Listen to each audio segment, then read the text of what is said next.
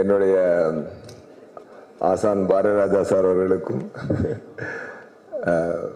மணிரத்னம் சாருக்கும் லிங்குசாமி சாருக்கும் பிரபுதேவா சாருக்கும் தம்பி பாபி சிம்மாவுக்கும் ஸ்டோன் பெஞ்சோட பேக் போனாக இருக்கிற ராஜ் சார் பேர் அவங்களுக்கும் வந்திருக்க எல்லாருக்கும் ப்ரெஸ் நண்பர்களுக்கும் என்னுடைய மாலை வணக்கம். இன்னைக்கு ஸ்டோன் பெஞ்ச் கம்பெனி அதாவது கிட்டத்தட்ட 2014 ஃபர்ஸ்ட் சத்யம் தியேட்டரில் இதோட லான்ச் நடந்துச்சு.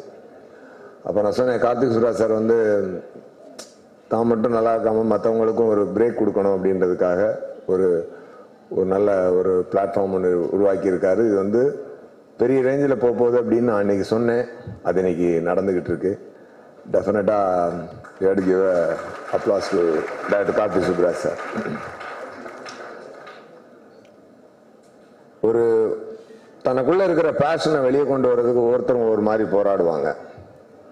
அதை ஸ்ட்ராங்காக போராடுறவங்க தான் லெஜெண்டரி பீப்புளாக இந்த உலகத்தில் வந்து ஸ்டாண்ட் ஆகுறாங்க. நான் கேள்விப்பட்டிருக்கேன், கண்ணால் பார்த்ததில்ல.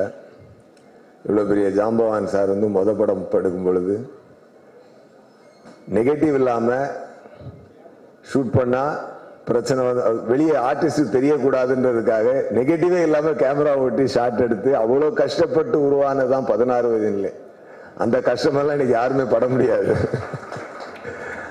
ஒரு மிகப்பெரிய சாதனை வந்து எவ்வளோ போராட்டத்துக்கு நடுவில் வந்து பிச்சுக்கிட்டு வெளியே வந்திருக்கு அப்படின்னு சொல்லி பார்த்தீங்கன்னா அதுக்கெல்லாம் இன்னைக்கு நாட்கள் கடந்திருக்கலாம்.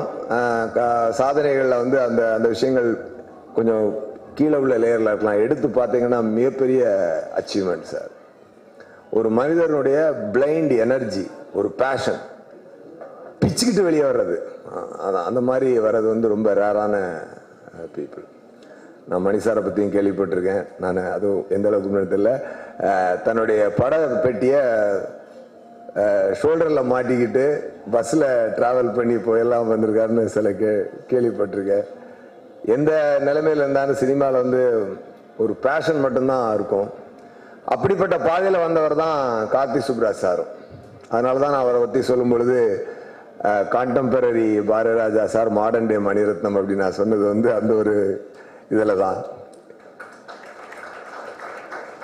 டிஜிட்டலில் வந்து ஒரு கோடி ரூபாய்க்கு படம் எடுக்க முடியும், அப்படி எடுக்கிறது வந்து ஒரு இந்த லேயரில் தான் இருக்கும் அப்படின்னு இருந்த ஒரு சினிமாவை அப்படி எடுக்கிற படம் முன்னாடி வந்து மெயின் ஸ்ட்ரீம் ஃபிலிம்ஸோட காம்படிட் பண்ணி கலெக்ட் பண்ண முடியும்னு ப்ரூவ் பண்ணது டைரக்டர் கார்த்திக் சுப்ராஜ் சார் தான். இன்னைக்கு கார்த்திக் சுப்ராஜ் சார் அப்படின்னு டைரக்டர் பற்றி சொல்லும் பொழுது நான் சொல்ல வேண்டியது, என் வாழ்க்கையில மறக்க முடியாத ஒரு பேர் அப்படின்னு அதை வச்சுக்கலாம் கண்டிப்பா. ஏன்னா எனக்கு ரொம்ப பேஷன் தான். நான் ஆக்டிங்ல எவ்வளவு பேஷன் உள்ளவன்றது பாரதிராஜா சாருக்கு தெரியும். ஏன்னா நான் ஜூனியர் ஆர்டிஸ்டா கிழக்கு மேலைக்கு போயிருக்கிறேன். டயலாக் இல்லாட்டி கூட சும்மா நின்று ஏதாவது பேசிடுவேன், ஏதாவது டப்பிங்ல போட்டுருவாங்க அப்படின்ட்டு.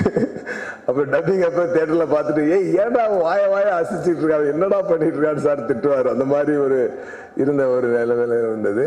அப்படி வந்து என்னென்னமோ பண்ணி வந்தாலும் ஒரு டைம்ல டைரக்டர் இவன் ஏன்டா நடிக்க வரான், இவன் டைரக்ட் பண்ணிட்டே இருக்கலாமே அப்படின்னு எல்லாம் சொல்லுவாங்க. அது ரொம்ப பெயின்ஃபுல்லா இருக்கும். அதை மீறி எஸ்ஜே சூர்யா நல்லா நடிக்க முடியும் அப்படின்னு இந்த உலகத்துக்கு காட்டின இறைவியை கொடுத்த கார்த்திக் சுப்ராஜ் சாருக்கு என்னுடைய நன்றியை வந்து நான் இன்னைக்கு சொல்லுவேன்.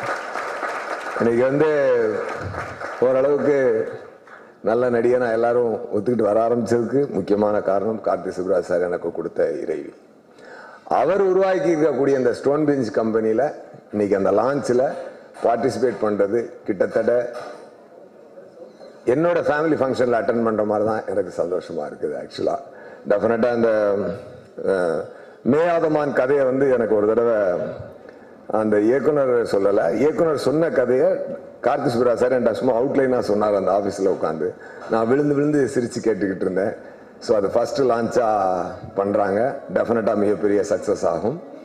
அதுக்கப்புறம் கார்த்திக் சுப்ராஜ் சார் வந்து ரொம்ப பெக்குலியரான ஒரு கான்செப்டோட பிரபுதேவா சாரை வச்சு ஒரு படம் பண்ணியிருக்காரு. கண்டிப்பாக ஒரு ரெக்கார்ட் பிரேக்கிங் ஃபில்மாக அது இருக்கும். ரொம்ப டிஃப்ரெண்டான கான்செப்ட், கண்டிப்பாக நல்ல ரீச்சாக இருக்கும். ஸ்டோன் பெஞ்சில் இப்படி வித்தியாசமான படங்களும் வித்தியாசமான தளங்களுக்கும் வித்தியாசமான கலைஞர்கள் அன்னைக்கு இவ்வளோ தூரம் கஷ்டப்பட்டு பிச்சுக்கிட்டு வந்தவங்களுக்கு இன்னைக்கு வந்து ஈஸியாக உள்ள வர்றதுக்கான ஒரு தான்ப்பட்ட கஷ்டம் மற்றவங்க படக்கூடாதுன்றதுக்காக அவர் உண்டாக்கி இருக்கக்கூடிய இந்த ஸ்டோன் பெஞ்ச் ஒரு நல்ல நோக்கத்தோடு உருவாக்கப்பட்டிருக்கிற ஒரு கம்பெனி. அதுக்கு நல்ல மனசோட 2 பேர் சப்போர்ட் பண்ண வந்திருக்காங்க. சாரி, உங்க பேர் எனக்கு டக்குன்னு வாயில வரல சார், தப்பா அடிச்சுக்காதீங்க. கல்ராம் சாருக்கும் அவருடைய நண்பர் அவங்களுக்கும் கண்டிப்பா இந்த ஃபேமிலியில் இருக்க நான் ஒரு நன்றியை கண்டிப்பா தெரிவிச்சுக்கிறேன்.